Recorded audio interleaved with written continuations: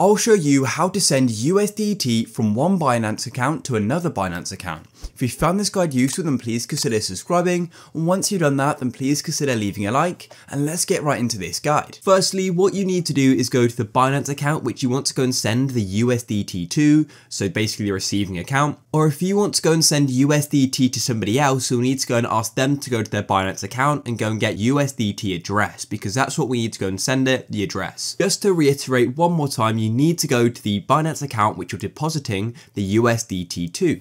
So go to the top right and go and click on deposit, or alternatively tap on wallet, then overview. And then what you can do is also go to the top right here and go and press on deposit as well. Then once you go and tap on deposit, you then need to go and click on crypto deposit like this and wait for it to load. And then what we need to do is go and select the coin, go and search for it just like this, and then go and click on it under the coin list. Now, what's really important is we go and select the correct network. So go and tap on the select network like this, and then we've got quite a few to go and choose from.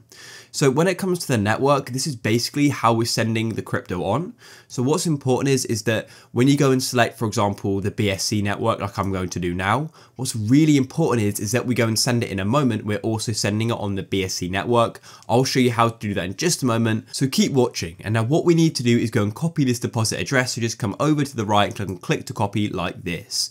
And so now that we've gone and got the address, we can now go to the account which you want to go and send the USDT from. I've just logged into the Binance account which I've got the USDT on currently, and I want to go and send to the other.